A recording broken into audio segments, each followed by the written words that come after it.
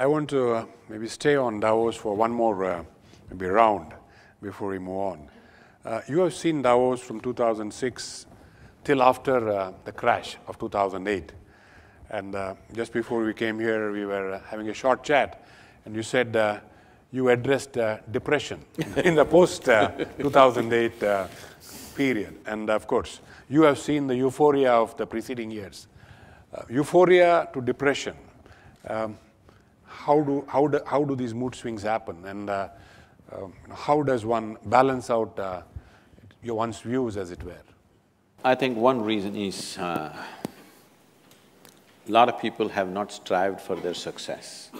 They are successful by chance. That's why they're euphoric and depressed.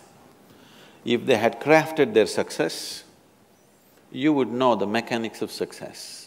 It doesn't matter what's happening today, you know where you're going anyway. Nobody can take that away from you. So people who do not know the mechanics of what they're doing, the fundamentals of what they're doing, by chance, because of situational help, somebody becomes successful, he is euphoric, he thinks they're hitting a lottery, they're not successful. Hitting a lottery is not success, it's just chance. So because of that, you see too much of these swings. And anyway, as I was telling you, they asked me to handle this session called recession and depression. It was 2008, just then recession had moved into the European and American market.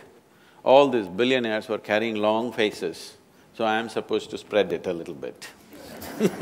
Spread a smile, that is. So I said, recession is bad enough. Do you need depression on top of it? You always dreamed, you want to walk the beach, you want to swim, you want to go play golf. Okay, this is the time, less work, this is not the end of the world. And above all, the way we have structured our economic process in the planet is such that if we fail, we will be depressed. If we succeed, we will be damned. I said, I prefer that you're depressed. Because our economy is all about more, not about all. I think the business leaders, people who have reached a certain level of success, should shift their attention from more to all. All would naturally be inclusiveness. More is taking, all is an embrace. Indeed. Moving on to something that we see across India today, the mood of negativity. In a way, it is a continuum of this depression that we are looking at. But this collective mood of negativity, how do you look at it? And how do you actually explain? I think you meet only the people in the boardrooms. Right now, a lot of people, too many people, including the business leaders and the media, everybody is constantly talking about India will become a superpower, which makes me very apprehensive. You don't have legs and you want to climb Mount Everest. It sounds really apprehensive to me because we are going to flounder with this kind of attitude. Everybody is talking about India becoming superpower. You need to understand this in this country right now for 1.2 billion people. You neither have the roads, nor the airports, nor the infrastructure, nor the homes, nor even enough trees or not enough rivers, not even a piece of sky for 1.2 billion people. The only thing that we have is we have a population.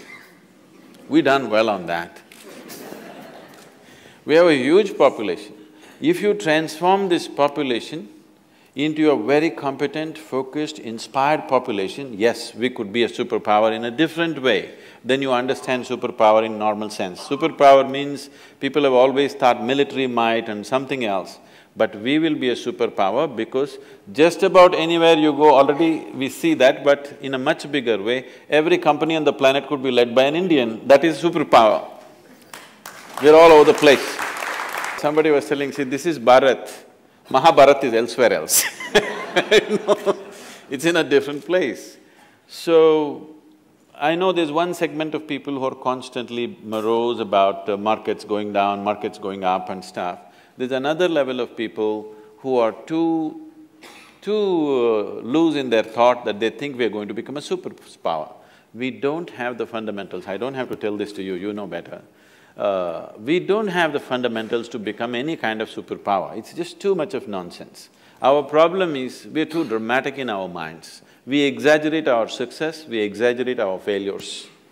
It doesn't matter, the crowd sees it that way, it's all right. But people in positions of responsibility and leadership should be able to see what is the reality, not imagining things about being superpower, not imagining things about going into dumps. Both are not true.